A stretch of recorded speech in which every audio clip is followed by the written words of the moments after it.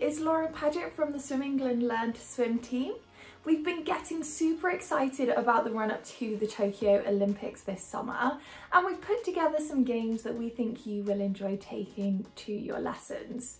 So why not try the Olympic ring game? Super simple for any stages to get involved with this one. Set out a number of goals that represent the Olympic rings and find various items, small size balls, larger size balls, where your swimmers have to be challenged to get the balls from a starting point to one of the Olympic rings. This is really good for your swimmers to work on that travel and coordination. Maybe your older stages can link that to some of their treading water and their water safety skills as well. Hi guys, Dave Rayner here from the Learn to Swim team at Swim England. Bringing other sports into a swimming lesson can be great fun, so why don't you have a go at aquatic athletics? With that game, you bring all the athletics activities into the pool. For example, when they're getting into the water, you can have a go at doing a long jump or high jump, or even they can have a go at doing a pole jump by using a noodle to help themselves get into the water.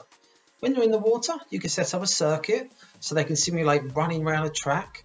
And if they're in the shallow end, you can do things like running or skipping or jumping. If they're in the deep end, you could swim around in a circuit or even have a go at aqua running.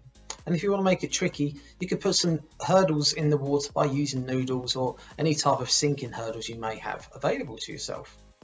Other things you can do are throwing events. You can do a javelin using a noodle. You could use a float as a discus.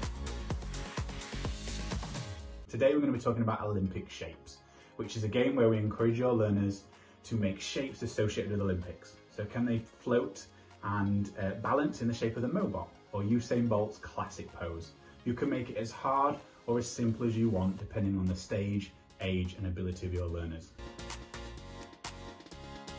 Now, this game that I'm going to talk about is better for your higher stages, but it can be adapted and used for any stage, of course. Now, this one's called our cross-country game.